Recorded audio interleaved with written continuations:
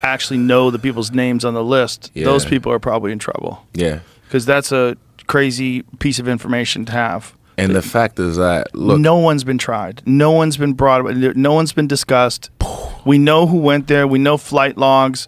No one talks about anything. There's no effort to prosecute. There's no effort to. And then you have Ghislaine Maxwell, who's in jail for sex trafficking to who?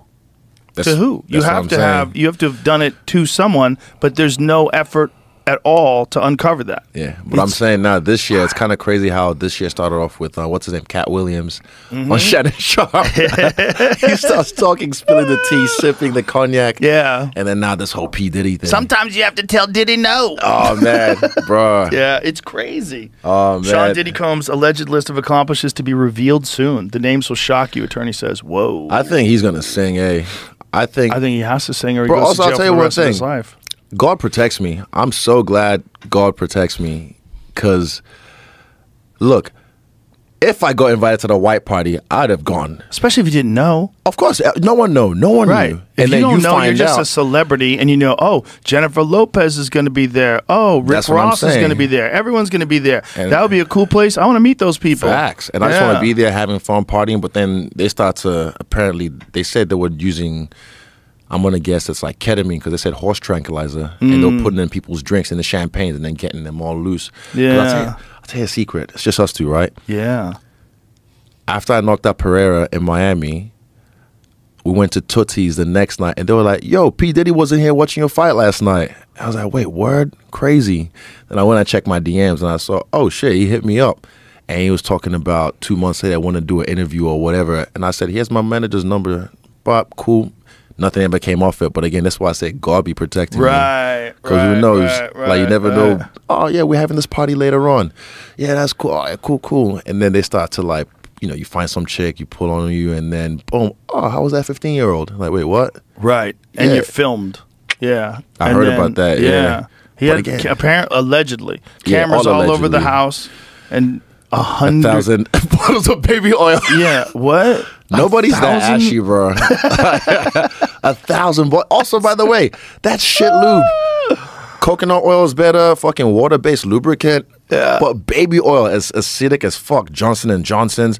Like, that's demonic, bro. Like, why would you use baby oil? Even if you're fucking dudes. Nah. You probably started out with it. That's all the bottles. Nah, that's AI. That's gotta be AI. That's gotta be AI. I don't know if it's AI. I think that's real. I think it was lube and baby oil. I think you had a variety of different substances. Who counted that? Was 1,000? Look at that. 1, 2, 3 bottles of baby oil. 4, 5, 6 bottles of baby oil on the wall. Imagine having 500 bottles and go, we need to go for a fucking Target run. Nah, man. Oh, the fact that said it was fucking, what do you call it, Costco, and Costco goes, nah, we don't sell that shit. What is this? Defaced AR-15s? Interesting. What does that mean? Does that mean they scratch the serial numbers off? Yeah. Whoa, that's a serious crime. Yeah. That's a serious crime. But again, see, he's in cahoots with Epstein.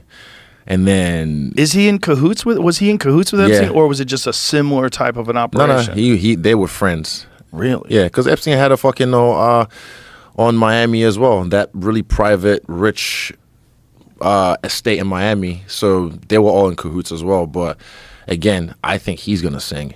Isn't it crazy? Like, that was always the conspiracy theory, tinfoil hat thing. Oh, there's a place where the elites go to fuck underage kids. You're like, what? What's his name? Alex Jones. Alex Jones. Yeah. He was right. He was right. He was right about a lot of things. Almost everything. Yeah, most. About almost everything. Fucked up that one.